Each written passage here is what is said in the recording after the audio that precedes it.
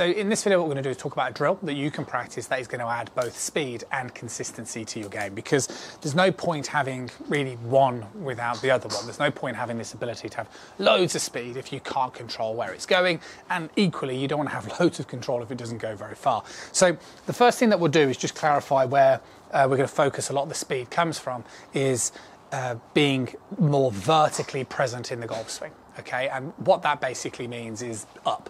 So the more I can get my arms up in the through swing position, then theoretically the faster it can go, as opposed to if I keep them very low. However, the other thing that we just have to agree on before getting stuck in is how important your rotational movement is to giving you the ability to swing up. Because obviously for my arm to go up, I have to rotate so my left shoulder can go back and behind me. And as my left shoulder goes back and behind me, my arms can then be propelled very much up. So rotational movement is really, really important when it comes to both controlling the golf swing, but also when it comes very much to adding speed and distance. So the drill that we're going to discuss is a simple sort of grid system. So you're going to need two alignment sticks. You're going to place one down, if you like, opposite the ball to keep things relatively simple and straightforward.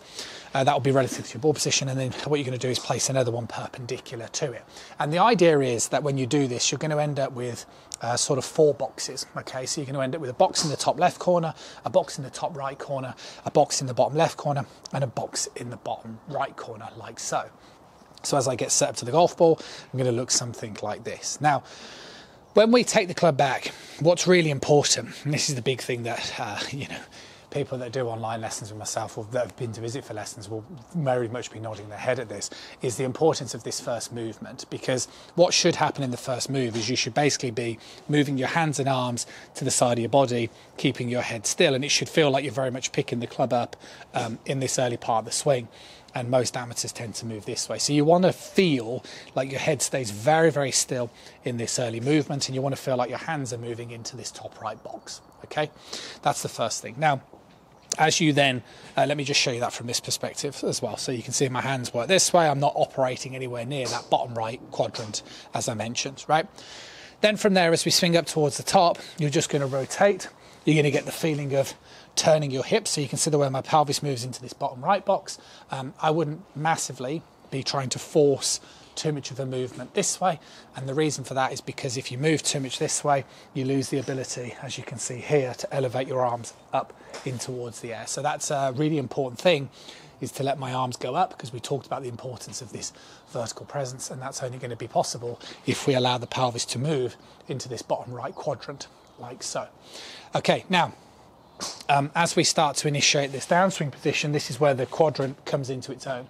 So what we need to do is, as we initiate the downswing, we need to make sure that we move everything progressively, in terms of from the body's perspective, down into the bottom left quadrant. Okay, so you can see this then gives my left shoulder the ability to move downward. This allows my hands to start to come downward, and this equally shifts vertical ground force very quickly. So meaning I can get my weight back into that left side. What happens with most amateurs, as you start the downswing position, is you move more towards the top left quadrant. Okay, and then that means that the weight ends up hanging on this bottom right leg, as I'm demonstrating here, or feel like I'm in this bottom right quadrant. The club gets stuck, and then you have to pull up on your arms like so. So up, and then as we start the downswing, very quickly, you want to be moving down in towards that bottom left box. Now, as you then start to come down, what we need to do, let me show you again from this side on perspective, right, put the ball there just for reference. So I'm saying bottom left quadrant, but what we now need to do is we need to make sure the club doesn't come down too steep, as I'm demonstrating here. The way you resolve that problem is by keeping this right forearm pointing more up towards the sky.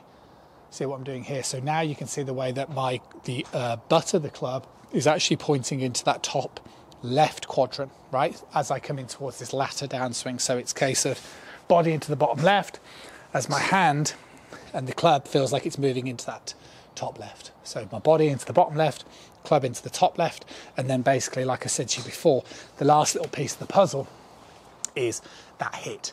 And what we want to do when it comes to hitting that golf ball is we want to make sure that we've gone boom, bottom left. Now I have to feel like I'm coming back. So there's a feeling, and that's what I'm going to play on this last little part of this video, is the feeling is you want your left shoulder and your left hip to feel like they're moving into the bottom, to the bottom right box. So we've gone up, bottom left, and then the body is going to feel like it comes back as you extend your arms through, as I'm demonstrating this way. And again, the reason for that is because my rotation this way allows for retraction, and then you can obviously finish that swing through. So let me just run through that very, very quickly. So just to jog your memory for the next time that you get the chance to practice it, it is straight back, up to the top. As I start the downswing, bottom left box, handle needs to be pointing into the top left, and then from here, as I rotate through, can you see where my left shoulder feels like it moves back into that bottom right box along with my left hip, as my arms then continue to go through. Make a massive difference. I'll see you soon.